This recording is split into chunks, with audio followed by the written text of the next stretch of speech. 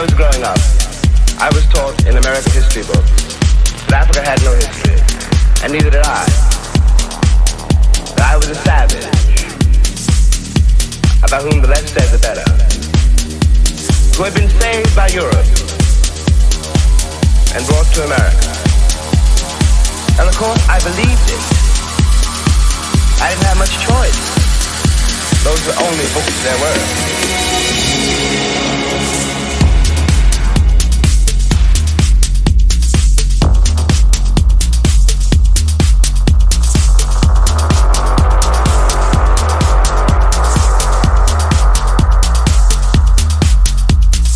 Everyone else seemed to agree. If you walk out of Harlem, ride out of Harlem, downtown, the world agrees. What you see is much bigger, cleaner, whiter, richer, safer than where you are.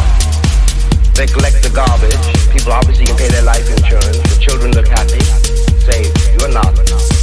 And you go back home. And it would seem then, of course, that it's an act of God, that this is true, that you belong where white people have put you.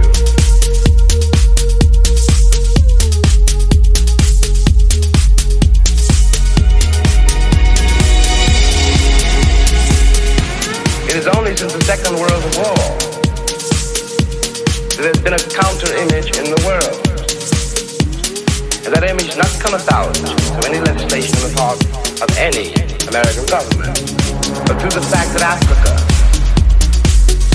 was suddenly on the stage of the world, and Africans had to be dealt with in a way that never been dealt with before. It has created, and will create, a great many conundrums. One of the great things that the white world does not know, but I think I do know, is that black people are just like everybody else. One has used the myth of Negro and the myth of color to pretend and to assume that you were dealing essentially with something exotic, bizarre, and practically, according to human laws, unknown. Alas, it is not true. We are also mercenaries, dictators, murderers, liars. We are humans too.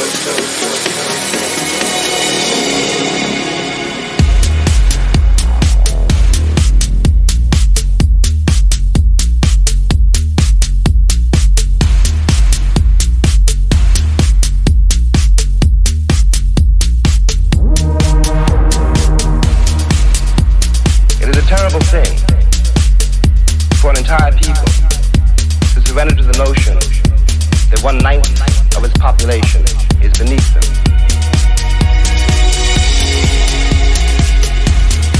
And until that moment, until the moment comes when we, the Americans, we, the American people, are able to accept the fact that I have to accept, for example, that my ancestors were both white and black, that on that continent we are trying to forge a new identity for which we need each other, and that I am not a war of America.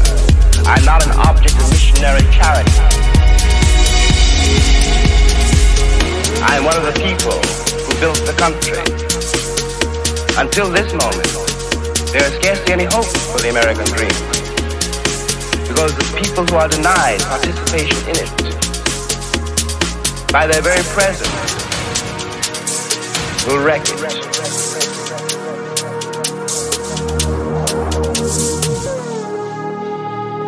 And if that happens, it's a very grave moment for the way.